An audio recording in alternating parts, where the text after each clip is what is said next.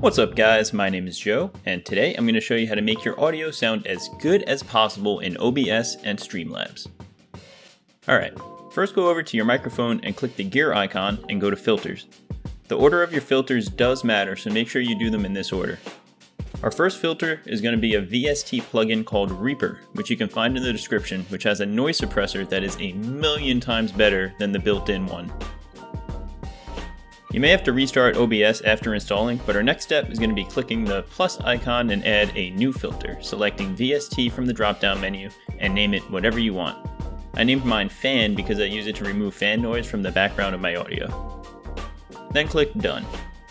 Now, click the drop-down menu, select Reefer Standalone, then click Open Plugin Interface. Change the mode to Subtract, and click Automatically Build Noise Profile. Make sure you are totally quiet so it just picks up the ambient noise, and leave it ticked for about 5 to 10 seconds, and then untick it. One quick note, if you aren't using the latest versions of either OBS or Streamlabs, you'll have to redo this every time you restart the program. This seems to have been fixed in the latest versions, but just keep that in mind. Cool, once you do that, you can X out of this window. Next is a noise gate. What a noise gate does is prevent your mic from picking up sounds below a set volume, which is your closed threshold, and your open threshold tells your mic to pick up sounds over a set volume. I have my settings at -50 and -45, and you typically want to keep these within 5 decibels of each other. To figure out what works for you, just look at the meter under your microphone and start typing, clicking, gaming, whatever, and adjust your thresholds so they just barely stop picking up your usual background noise. Attack, hold, and release times I leave default. Next is Compressor, which basically takes your loud sounds and compresses them down so they're closer in volume to your loud sounds. I just leave this at the default settings. Next is our gain, which amplifies your audio.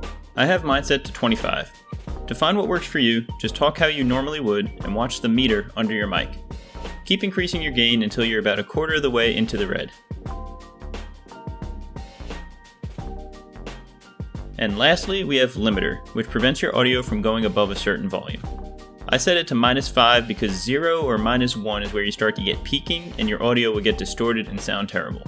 So I set it to -5 to give me a little wiggle room. That's it guys, here's a quick comparison before and after the filters. Here's what I sound like before the filters, and here's what I sound like after the filters. As you can hear, they make a pretty big difference. You may have to experiment to get them perfect for you, but it is definitely worth taking the time to do so. Alright guys, that'll do it for this video. If you enjoyed, please drop a like and consider subscribing, really helps the channel. My name is Joe, and I will see you in the next one.